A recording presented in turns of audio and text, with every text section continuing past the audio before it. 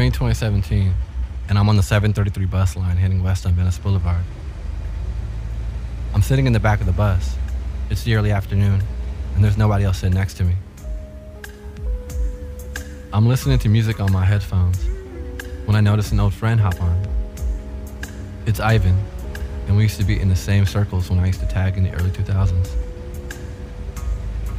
Ivan hasn't changed one bit. He's still wearing oversized t-shirts and still speaks from the side of his mouth like he used to when we were teenagers. His hair is still cut really low too. It's been more than 15 years since we last saw one another. Oh shit, what's up, man? We dap each other up and hug. He sits next to me. Hey, you still right? Yeah. I do still write. This is California Love, and I'm Walter.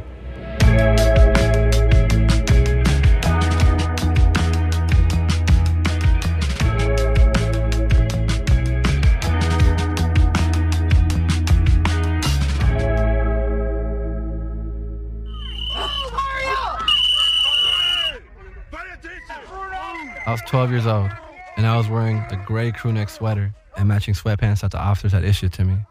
My last name was written on the back of my sweater to identify me. In 97, the Scare Straight program met at the downtown LA Central Police Station 3 times a week.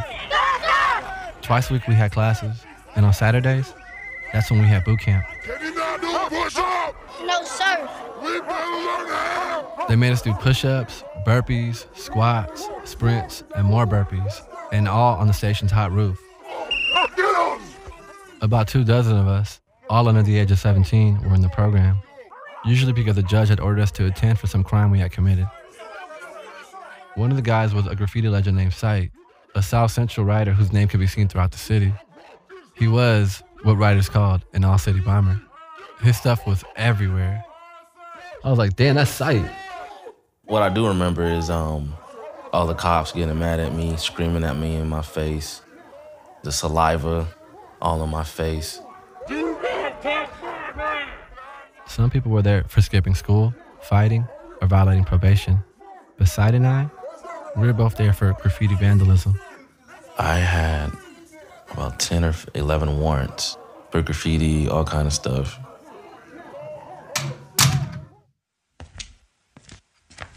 I started tagging with a group of friends I had met in middle school. And once I learned how to tag, I began to go out and paint the streets. Maybe it was all the things I was seeing and experiencing at home that drove me to be as far away from it as possible. My mom had a boyfriend at the time, this white dude, who was unemployed and smoked weed and drank heavily every single day.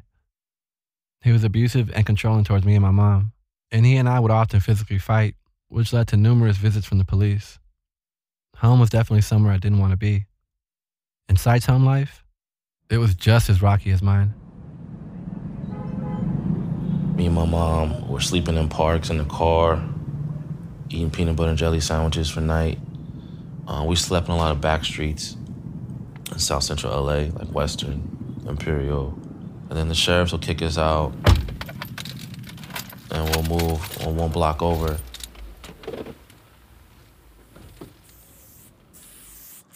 Graffiti was a lot of things for me. It was an outlet, a way for me to take out the rage, the pain, and the hurt I was experiencing at home. The streets and the walls, they were basically my therapy. I existed when I did graffiti. I existed. That's why I started doing it. That sense of awakening, rebirth. The first Saturday that Sight and I were there, the inmates and guards took turns yelling at us. And he and I smiled at each other the whole time. Ha! We thought they were suckers. Our moms were both with us that day, and we knew the guards couldn't put their hands on us, so we felt safe. And we talked our shit. Punk-ass cops. But scared straight? It actually didn't scare me straight. In fact, it got me deeper into graffiti.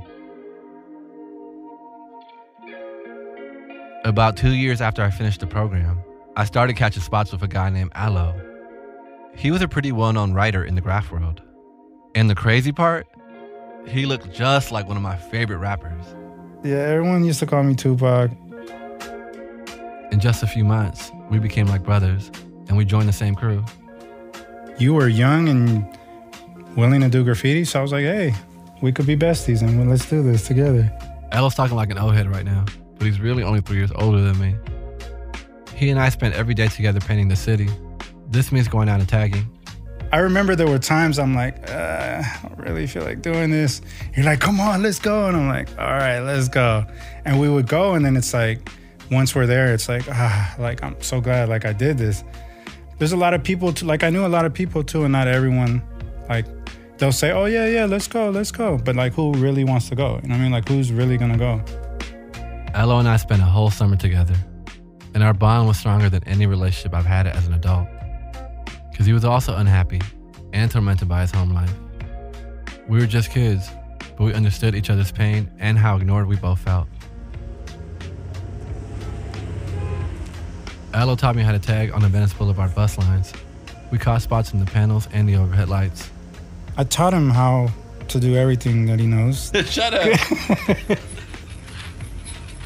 So you're scribing into a transparent case, so people wouldn't be able to see it. There has to be some way for you to make what you just wrote pop out into the world. So usually what we would do is we would take like dirt from somewhere. So we lick our fingers and rub the tops of the lights. You would smudge that on the spot. The dirt would end up filling the spaces of the graffiti spot that you just caught. Bam! Now your spot's gonna be seen.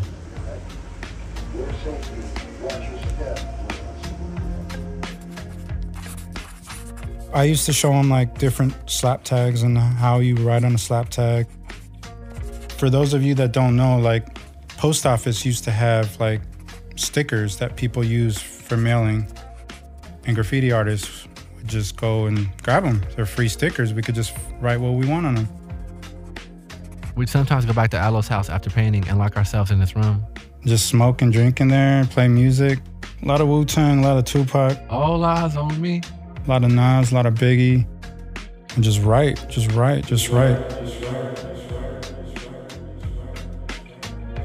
We wrote our names all over the city because we felt invisible, and it was fun. I existed when I did graffiti. I existed. We painted freeway overpasses, National Boulevard, Robertson, Crenshaw. We painted billboards on Venice Boulevard. We painted at the Belmont Yards, the LA River, and the Motor Yards. We were everywhere. But our names rarely stayed up for more than a few days. For 4 years, I tagged. And for 4 years, a white dude named Joe Connolly painted over our spots. 98, 99, 2000, and 2001. This guy Joe made it his mission to buff out tags using paint and equipment he had purchased himself. Seeing him buff out my throw-ups wasn't a good feeling because creating that art took a lot out of me. Like this one time, when I spent an entire night doing a piece with large bubble-style letters on a rooftop near Pico and Robertson, and it was gone the very next morning. And I knew it was Joe. And it wasn't just us. It was all of us.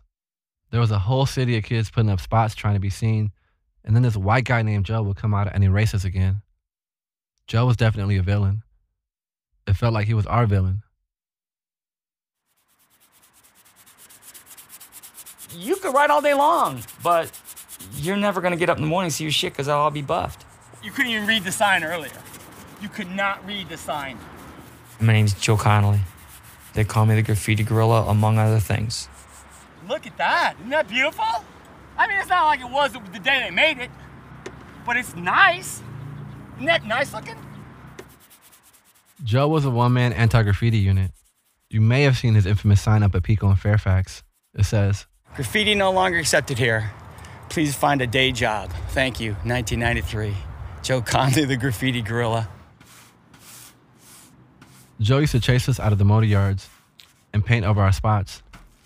We all thought he was a city employee, but really Joe acted alone. After the King riots, our neighbor organized out. The building was still burned out. Trees didn't want to get planted. All these people wanted to fix the neighborhood. Helicopters were everywhere. So I went to this meeting, and they had all these things that they wanted people to do. There was only like 7 or 8 of us there. So I'm sitting there, I'm thinking, I'm not going to say anything. I'm not volunteering for, I mean, I'm working 7 days a week. I got 2 little kids. I'm making money. I'm not. So they said graffiti was the last thing on the thing. So they said, you're taking graffiti. I'm like, yeah, cool. That would be excellent because there's no graffiti around. I go out the next day and I start driving around. I'm like, oh my God. Okay, we out, right?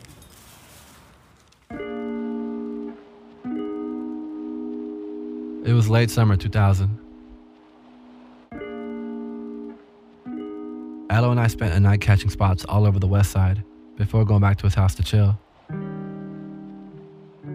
And then, at 4 a.m., I got a weird craving for Hawaiian punch, so we decided to walk to Ralph's. And then you took a streak, and then for some stupid reason, I was like, hey, let's record this. And I took this video camera that I had. We didn't make it to the store. We crossed the street, and you decide to start tagging on a trash can. And my dumbass, instead of looking out, looking back, I'm looking in through the lens at you, and police pulled up on us. The cops handcuffed us, made us sit on the curb, and then separated us for questioning. I was already on probation for a previous graffiti offense. I thought I was for sure going to juvie. The cop says to me, "What's your name?" Back then I hadn't started also using my mom's last name, Hernandez.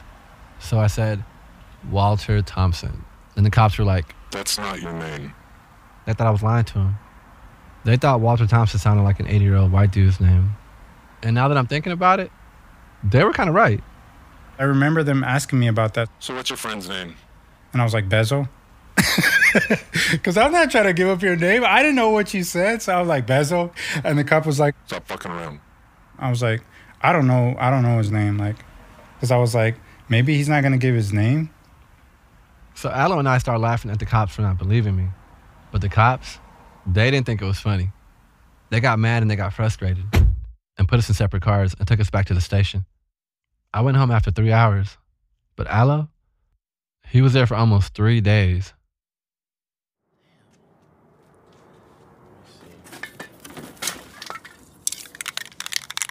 People can just know me as Sight, S-I-G-H-T. Let's create. There's something about spray paint. My mom kicked me out when I graduated from high school. She kicked me out because she felt she couldn't afford to take care of me anymore. So here I am thinking I'm about to get ready to go to community college. Nope. I used to sleep in my homie's garage. I used to sleep in the garage with the dog right here in Normandy in 76.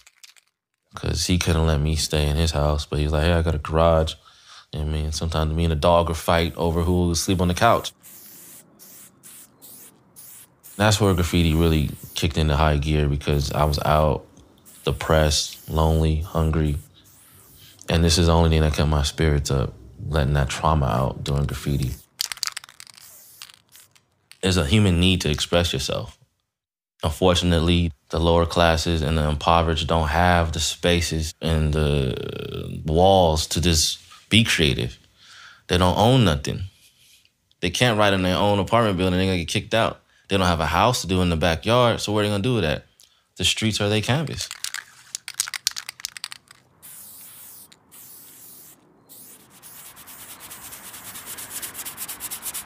Look at, they got stars and they got can control. It's popping at the top. This is somebody's been in the game for a while. This is nice. Once I started noticing it and all that, I got interested in it. And then I started studying it and going out mainly with taggers. Isn't that some shit?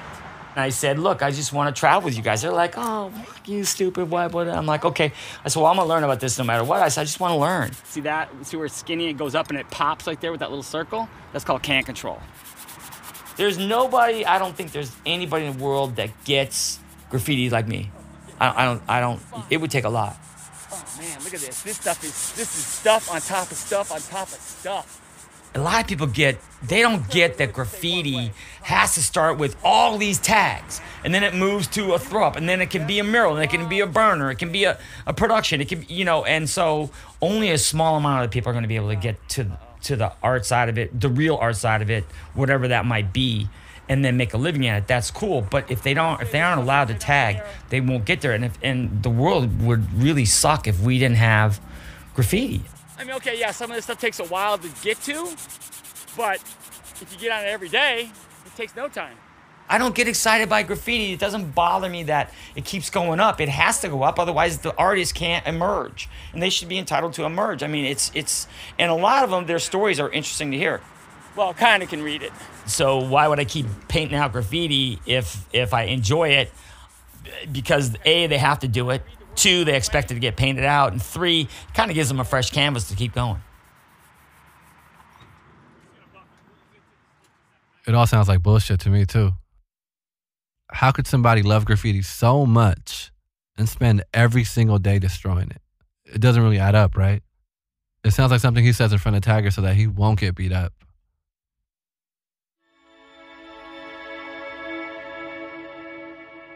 Hey, Thompson, your mom's here. You're out. After getting arrested that night with Aloe, I changed my life. My mom was the reason. She picked me up from the station at 6 a.m., and it wasn't the first time. But there was something about that night that was different. She looked worn out. She looked like a mom who had no more fight left in her. I was really tired of disappointing her. I was afraid of her being afraid for me, and I knew I had to change things up. I remember trying to call you, and like you were avoiding me. And then I finally got a hold of you, and then you said something like, "Oh, I'm just kind of busy right now." I was like, "You busy for me? What the fuck's wrong? What's going on right now?" Please leave a message after the tone. I stopped answering his calls. Yeah, like you just pretty much ghosted me from right there. I started going to class again. It was just like, yeah, what the hell, dude? I started playing basketball again. So I'm getting teary as I'm saying this right now. And I stopped smoking weed and drinking too. After that, I think I couldn't find anyone else to really connect with. And then I actually started getting more into like fighting for some reason. I was never like a big fighter, but all of a sudden I'm like Mr. Macho Man and I want to fight everybody. My best friend and I wouldn't see or talk to each other for 17 years. It was one of the hardest choices I ever made because I left friends behind who I considered family. And it hit the hardest when I'd see their names on walls and not my own. It felt like they carried on with their lives and forgot about me. And it was harder because deep inside I knew that it was something I brought upon myself. I left a world where I was completely seen, only to re-enter a world where being seen wasn't guaranteed. And for a 14-year-old, it was all really confusing.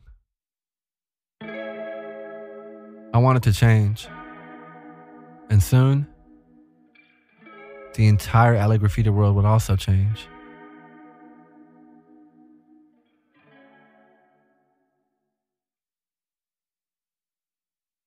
By 2006, Sight had briefly stepped back from graffiti. He was no longer homeless, but his mom was. He was working to save money to buy his mom a home because he wanted to rescue her from the park she was sleeping in. He was going to school at a community college and working 2 jobs. And my grandmother was like, after she saw how productive I was and how serious I was, she was like, look, why don't you just live here? About the time I walked away from graffiti, what used to be a misdemeanor offense was now a felony. Graffiti artists started doing hard time for their art. Some people in LA refer to this time as a terror campaign. It's when taggers' homes were reportedly being raided like they were drug dealers or members of a violent gang. It was a perfect sunny day at South Central LA, as Ice Cube would say it, and a couple days before Thanksgiving, 2006. You hear loud bangs on the door. I'm in the bed naked, asleep. My auntie go open the door. I told her, don't open the door. I don't know who that is. She opened the door anyway. The police come in looking like they're in war gear. It's like 7, 8 of them. On top of your head. Put your hands on top of your head. They got assault rifles with beams coming out of them. They pull me out and into the main den. And they're like, where are the drugs and where are the guns? I'm like, there's no drugs and guns here. You got the wrong person. You got raided the wrong house. There is no drugs or guns. They're like, Where is the guns and the drugs? You want to check these? Or you think it's worth it? they're tearing up the whole house. They put some shoes on me, no socks, pants, no belt, shirt, handcuff me. They walk me outside. We got a whole neighborhood outside watching, you know, nosy people be.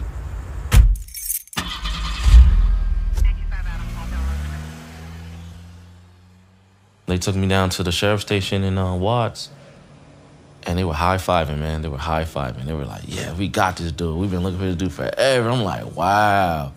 And I'm through my head, I'm like, I didn't know graffiti this serious. If I knew graffiti was this serious, then I would have not have been messing with it. They gave me an interrogation room. I don't know, no law. Sent me down. They sit down a folder of paperwork about 6 inches tall. All photos of stuff I did in LA. And they open a folder to show me pictures. I'm like, dude, this stuff is all old, dude. They were like, if you date these to a more recent date, we'll let you out today. I'm like, for real?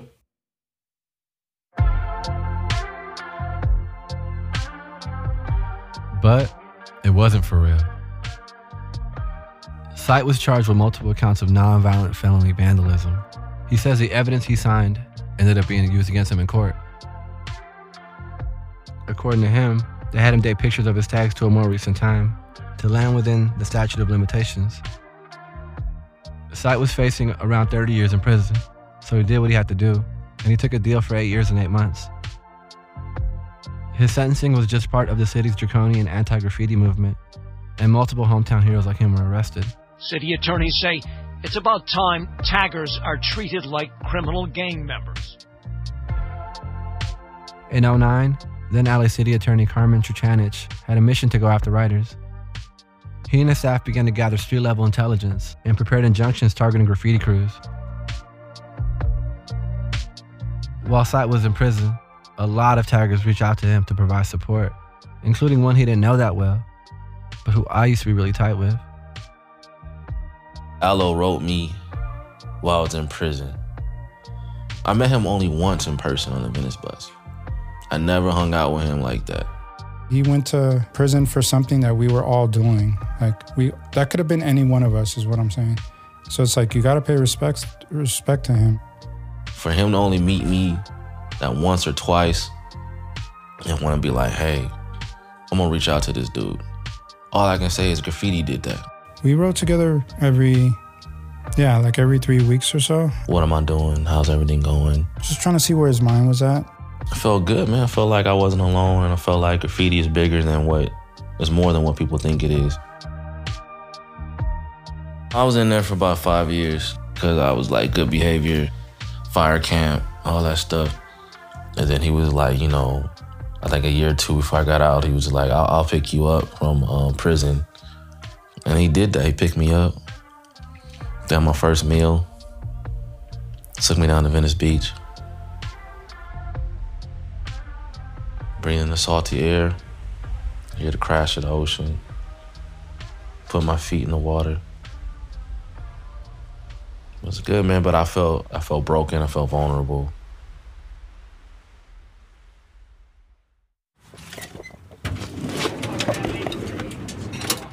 This is just all of our stuff to get rid of that. The graffiti, we think. We think this is all we need. We're not 100% sure. Well, the city, you know, they I hate to say they killed my kid. To this day, they never apologize about that.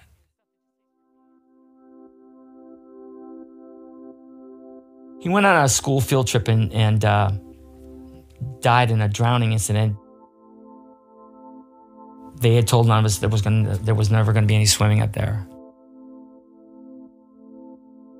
The way it happened and all the things that happened in the city could have helped me, and they never chose to help me. They chose to desert me. They've never said, we're sorry about your son. That's, I think, one reason why I stay in graffiti abatement is because I'm not able to fix my life because you can never control. It's like trying to herd cats. You can't control shit. so I can control graffiti, which makes people's lives better. So for me, it's just, I spent probably a small fortune on it, but it really saves me mentally. I'm so looking for that orange piece. That thing just melt right off. By 2015, I was working as a journalist and writing about race and identity. One day, I received a call from a childhood friend, Nikki, telling me about the company she had just started in Compton. Nikki's company was primarily hiring undocumented workers and formerly incarcerated people, two groups of people who live with the most stigma. I walked inside of the lobby and saw a framed newspaper article featuring a black man standing in front of a graffiti wall. I took a step closer, and he looked really familiar. I took another step forward and noticed that the wall read SIGHT in big and bold letters. It was Sight. Oh, damn. That's Sight from Scared Straight. Do you know Sight? I asked Nikki. Sight? She replied, yeah, he works here. He's actually in the back driving the forklift. Let's go see if he's back there. What are the odds? The three of us went out to lunch that day and began reminiscing about Scared Straight and graffiti. Something told me to ask Sight about Aloe, because there weren't a lot of other black graffiti artists, so what'd I have to lose? Aloe? Sight replied, yeah, that's my boy. And my jaw dropped all the way to the floor. Give me his number, I said. I called him, and nobody answered. I went home after lunch, and later that day received a phone call from an unknown number. I answered, and this mysterious voice asked, hey, is this Bezo? Aloe and I met up a week later at Earth Cafe in downtown LA. I was nervous and I was scared, because even though a lot of time had passed, I didn't know how he felt. Maybe he felt abandoned by me. When I saw him, he didn't really look like Tupac anymore. He now had a fro and tattoo sleeves halfway down his arms. Honestly, he looked like he had been through a lot, but he still had that same charming smile and that same laugh.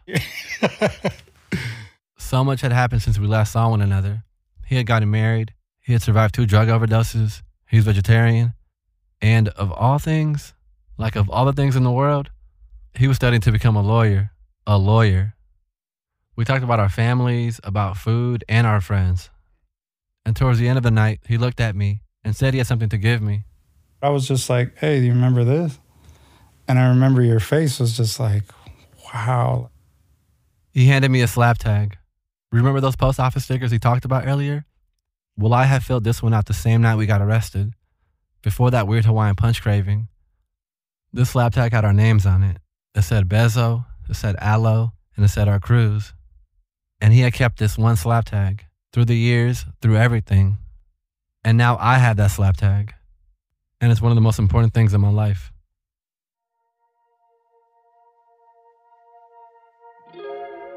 Meeting up with Sight and Aloe prompted me to see what our old nemesis Joe was up to. Maybe it was closure I was seeking. I don't know. So I found Joe on the internet. I contacted him, and I spent a few days with him. How you doing, Joe? I'm good, man. It turns out Joe hasn't changed. He's still covering up graffiti, and he's still doing it for free. I was wrong about Joe. This dude really surprised me. He lives in South Central with his wife and cares for an abused pit bull. Yeah, so I think she probably was in a yard where she was like a dog where there was a male. So like, come on, come on. I really expected Joe to greet me at the door with a red MAGA hat on, but he didn't. He does have an award from Trump, though, for graffiti abatement, of all things. President Trump, best guy in the planet for community in the state of California. 40 million people, and I'm the only one who's got one of those in the state of California. Anyways, Joe actually hates the government. These people don't give a shit about our people. What he means are everyday people, working class folks, and especially people of color. And Joe's also really into fitness. He's an avid bike rider and a former football player from the south side of Chicago. Rudy, that fucking guy stole my story. What do you mean? Remember the film Rudy? The classic? That motherfucking guy stole my story. How? That was my thing, man. I wanted to be a walk-on football player Where? at ND. And then that motherfucker, he got there 3 years ahead of me and took my shit. Crazy. Oh well, here we are. Yeah, here we are. I decided to bring Joe and Sight together because I wanted them to talk about how they perceive one another. Sight thinks Joe was a part of the problem. You know, just another white dude who's part of the system to lock up black and brown people. Joe, on the other hand, had never met Sight, the human. He buffed out a lot of his pieces, but he didn't know the man. He thought Sight was just another dude from the hood who got caught up in the system. So I invited both of them to my aunt's house to talk because it was a neutral space. I wanted both of them to feel as comfortable as possible. I mean, I really didn't know what was gonna happen. Sight's like, you know, somebody who is really chill and really mellow, but... Sight! Get your ass in here!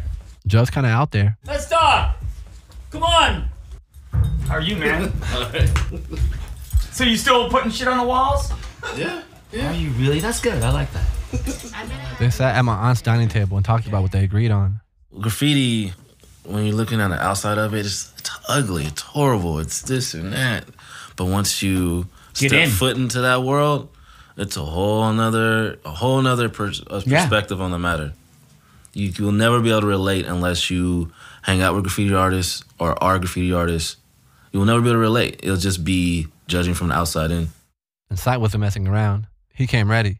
He even reached out to the graffiti community on Facebook to see if they had any questions for Joe. Do you want to hear those questions?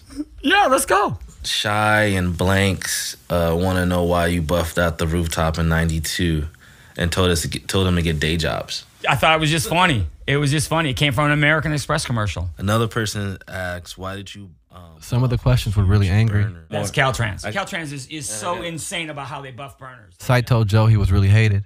A lot of people plotted on you. They plotted on your family. Wow. A lot of people went after your kids secretly. I can't say who. Okay. And it's almost similar to, like, I don't want to say it.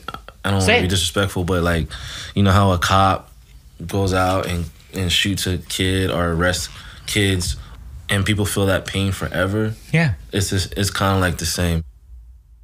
It seemed like the news that people went after Joe's kids really affected him, especially since Joe had lost his son. He was physically shaken, and he really let down his guard. Joe revealed a different side to him that people weren't used to seeing. It didn't feel like a performance anymore. It felt like we were finally getting the real Joe. After I lost my son, I lost my grandmother, my parents, my brothers, my in-laws, my sister-in-laws, a lot of artists, a lot of people I knew, a lot of people in my community. I mean, there was a time in like 99 through 07, 08 where there's a lot of funerals. There's just so many funerals, and it just, I mean, it's a lot. And so and then with a lot of things that mainly with my son, and there's still fall off from that, which is now almost 21 years, you know, and so I just kind of then just really became alone. I don't mean to cut you off, No. You know, I met a lot of different graffiti artists, at least about 1,000 of them that I know or more have the same story as you, are similar. Yeah. And I'm listening to you. I'm listening to you, and what people don't know and people forget is any kind of painting is therapeutic. Yeah. Painting, doing art activates one side of the brain that helps heal trauma. Yeah. You've been through some trauma. I feel that the longer that person paints reflects how much healing they need and how much therapy that painting provides. I still do it because I still suffer through trauma that has not been rooted yet, uprooted. So, and I see it in you. You might not be doing graffiti, but you are painting over it. Oh, yeah. Yet it is still, in a way, therapeutic and provides a sense of relief. And the other side of that is that it's fun. It's competitive. And there's some people that are game and some people are not. In that moment, I think Joe finally felt seen in her too. He wasn't the in-your-face Joe, the wild Joe, the rah-rah-rah Joe, you know? He was soft, and he was gentle. In Sight, I'm pretty sure he felt the same way too.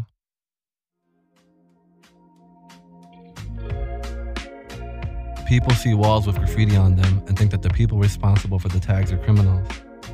But it's hard to know that there's a whole life behind the spray paint that emerges on the wall. And to be real, it's impossible to see the things that people are dealing with at home. It's already hard enough being a teenager. But imagine not having a way to express yourself. That's really hard. Some see it as property damage. But what about the damage people are experiencing in their own lives? Each piece of graffiti is a window into someone's life. Sometimes, though, the window is hard to see through because there's writing on it. But each window and each wall tells a different story. The walls are the first thing I see when I travel to a new place. They tell me everything I need to know about where I'm at. They alert me of danger, tell me who lives in that community, and who I need to be aware of.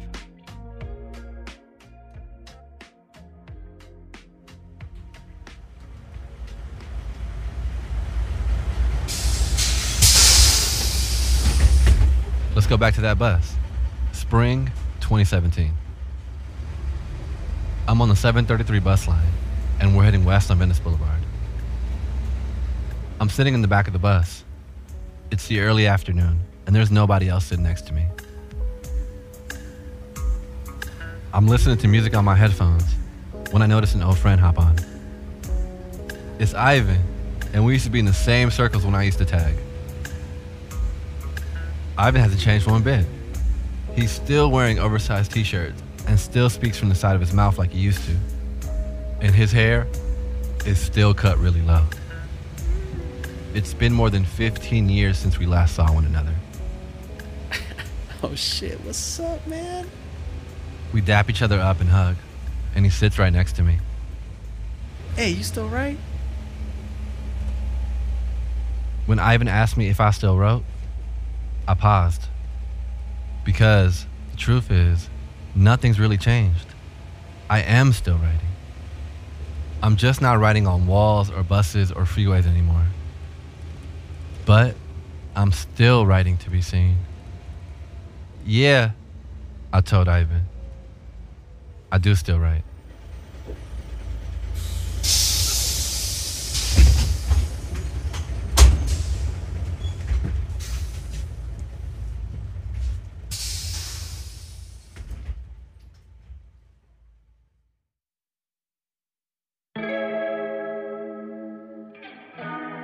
The lead producer for this episode is Elizabeth Nakano.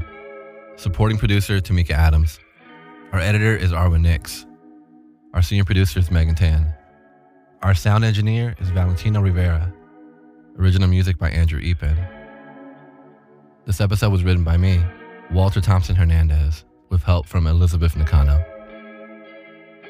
Angela Bromstad is our executive producer. For more information on this episode of Scared Straight, go to laist.com/California Love. California Love is a production of LAist Studios.